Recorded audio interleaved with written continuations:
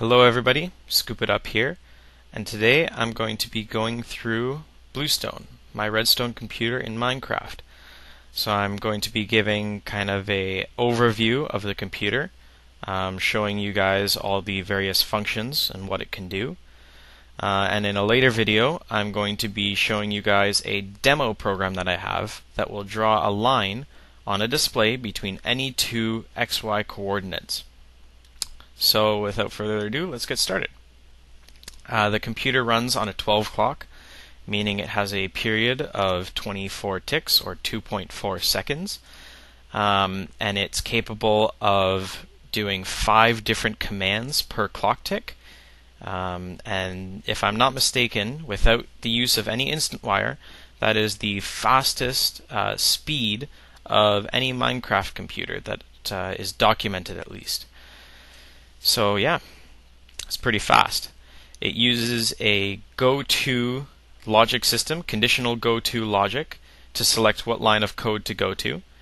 So here, the red and pink section of the program memory, it's color-coded program memory, 63 lines of it, and that's a total of 3.1 kilobits.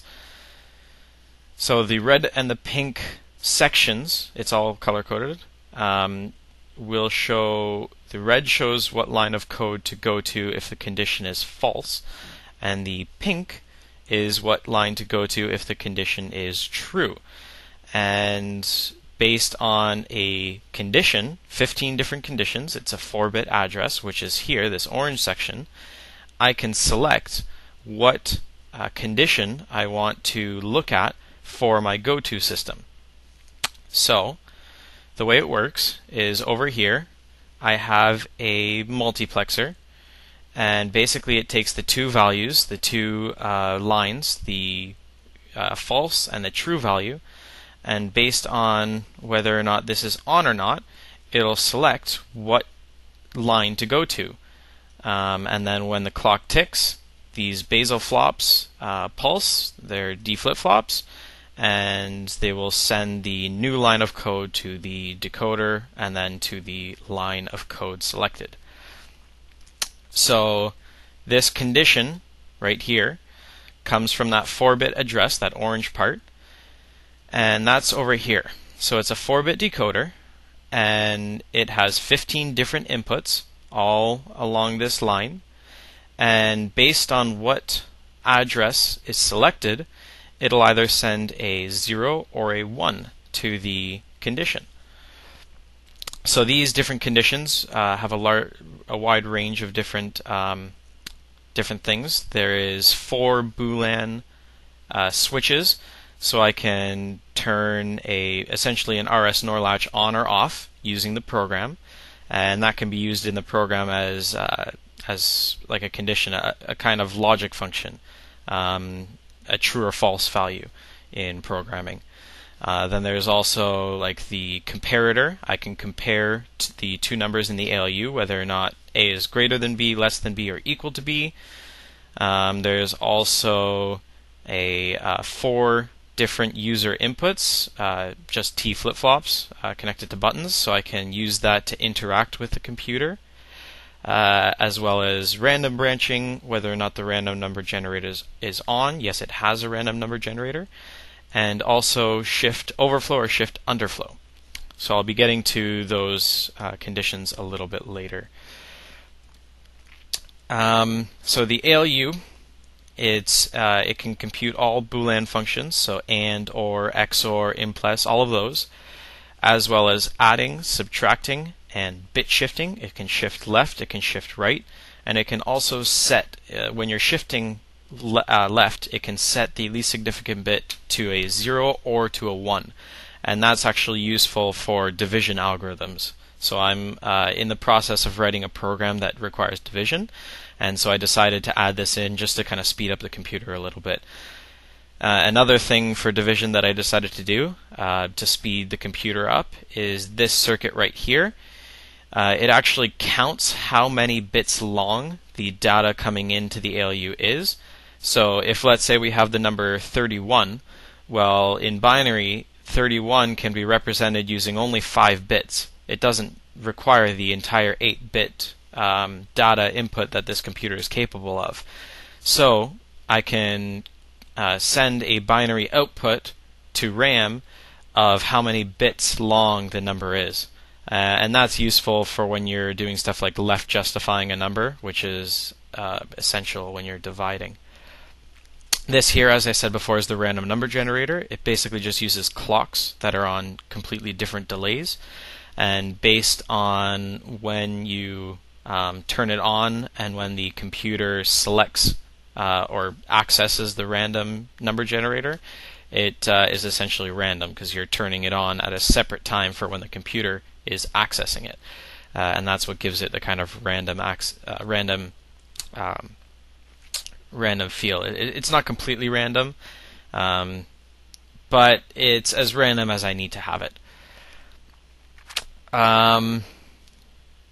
This computer is equipped with a serial in and serial out system, and that's almost kind of like a USB on your computer. So using only one wire, I can send data through one wire to external devices. So for instance, if I wanted to connect a larger display, if I'm not satisfied with this display, which is 16 by 16, I can connect a 32 by 32 screen, and in fact I do in my demo program, which I'll be showing a little bit later in a later video. I can send data from the computer through one wire to the display. Not only that, but I can use it for RAM. I can connect external RAM to this and send the data back in. There's a serial in, 2 serial in, and 15 serial out. And I can also do it with math processors. So for instance, if I wanted a square root extractor, rather than creating an algorithm and wasting a lot of program memory and having it really slow, I can make a math processor which you input a number and it'll give the computer back a result. So for instance, you could give it the number 100 and it'll compute, it'll take the square root and give you back 10. And that would happen a lot faster than what the computer could actually do because it's designed for it. As I said earlier, I have Boolean Logic. So this purple section here, this purple and light blue is used for both the serial communication as well as Boolean logic and indicators that I have for the user to look at, and just general indicators for a program. So if the program is waiting for you, it'll turn an indicator on. So using these selections, and this is kind of just a selection whether you want to use it for serial or for Boolean. This is for serial or for the indicator. It'll send data to these RS NOR latches here, which are connected to the Conditional GoTo, and it will tell the computer whether or not it's selected as true or as false. And that's useful, very useful for programs. When you're doing complicated programs such as a line algorithm, when you're drawing a line between 2 points, I actually use all 4 of these. It's very useful. Then a similar concept is over here. It's actually very similar for the indicator, except instead of sending the data to the Conditional GoTo, it just sends it to these 4 redstone lamps, and that's indicator 1 through 4. Yeah. So this is the serial out system. It's 1 tick per bit, and it sends it through this kind of general address selector, and based on which 4-bit address is on, it'll send it to whatever I want, and I can input what address I want to send it to using the program memory. And then the serial in comes over here into these. These are serial to parallel converters, and that output is then sent to the general bus and to RAM. So the RAM on this computer is dual read. There's 15 addresses, and it's 8-bit. Obviously, it's an 8-bit computer. By dual read, I mean I have a separate decoder for read A and read B, so I can actually read 2 numbers at the same time. So if I wanted to load RAM 7 and load RAM 8 at the same time and save it to the ALU, let's say I want to add the value in RAM 7 and the value in RAM 8, I can access that number at the same time through this bus and send it to the ALU, output or save it in the register and compute it, and then save the result back to RAM. So that makes it very, very fast. And in the same way, I can read an X and a Y coordinate at the same time and save it to my graphics card and draw that point at the same time. So I can load from RAM, save to the graphics card, and draw that point all in one clock tick. And that's what just makes this computer so fast, because while that's happening, I can be outputting the next point, and the next point, and the next point, so I can draw stuff very, very fast. So let's just get into the kind of user interface here that I have. This here is my my user input for data. I can input a number just using T flip-flops. Let's say I want to input the number 5 in binary. And this is saved to user input 2. I can flick this lever and access user input 1 on the same selection screen, which is very convenient. So now I can input, let's say, this number, which is 20, and then go back to 5, go back to 20, and vice versa. And this just uses some multiplexers. It's pretty cool. And that sends the data, this bus sends that data to the main bus register, and then into RAM from there. What else? The graphics card. So the screen that I have equipped here, you may notice it's very big. There is a reason why it's so big, and it's not one of the smaller screens that we've been accustomed to seeing now in Minecraft. What I can actually do is I can save and clear not only pixels at the same time, but I can save and clear like selections at the same time. So I can select an area between two diagonal coordinates, and I can actually clear or I can save those selections at the same time. So there's 4 different registers for the graphics card. There's clear A, clear B, save or draw A, and draw B. And those go to these kind of rendering circuits that I have that basically fill in between X coordinates. So if I were to input, let's say, this coordinate here and this coordinate here, I could actually, using a built-in function, select all of the X coordinates in between those two, and that's how I achieve like a selection. I can create a selection. I can input this point, and using the functions, I can draw all of the X values and all of the Y values in between those 2 points. Now, one of the benefits of having saving and clearing at the same time is that if you wanted to, say, move a pixel, rather than clearing the entire screen or clearing that individual pixel and then the next clock tick saving the pixel, which you would have kind of a delay in between not having a pixel and having a pixel, I can actually, at the same time, move a pixel. So I can clear at the same time as I'm saving. So it looks like the pixel just moves, or it looks as though the screen just goes fluid.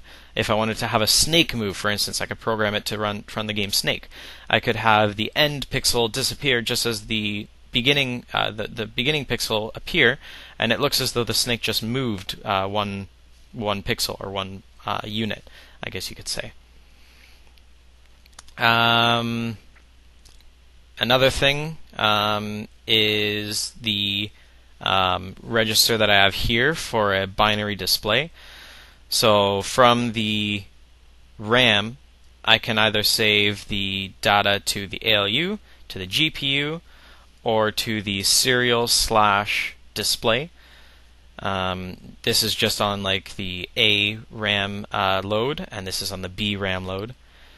And I can load a number into this binary display, and that's part of the user input. Then here I have like an automatic display clear on shutdown switch. So if I have this selected, it'll automatically clear the screen when the computer shuts down, and the computer can shut down through program. Basically, just by setting the line to go to 0, it'll actually shut down the computer.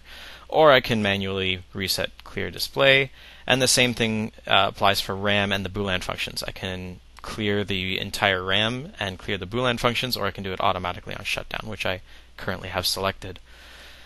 So yeah, this is the logic input, This is an option to use this D-pad that I have set up here, so I can use left, right, up, down instead of these 4 buttons just by flicking the switch.